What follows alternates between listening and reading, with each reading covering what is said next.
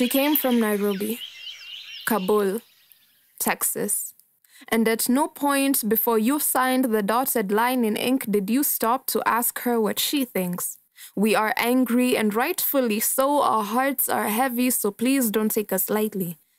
They say you're on the menu if you're not seated at the table.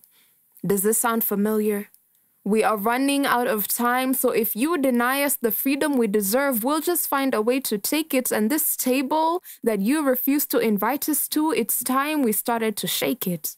We chanted, her body, her choice, but it was your pen and your voice. Her body is so much more than just a canvas for policy. Why is her autonomy something you time and time again omit? Why are you policing our bodies for crimes they did not commit?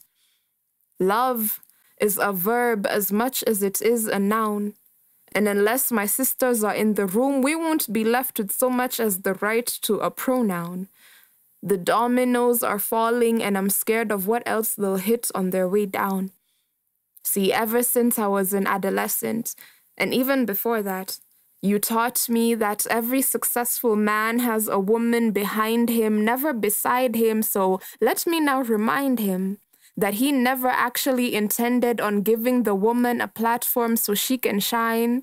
He thought it would be enough to just give her airtime for some time. It's time we face it. We can no longer give you any more of our time just so that you can waste it. So to reiterate, in exchange for my vote, I don't want notes. I just want change.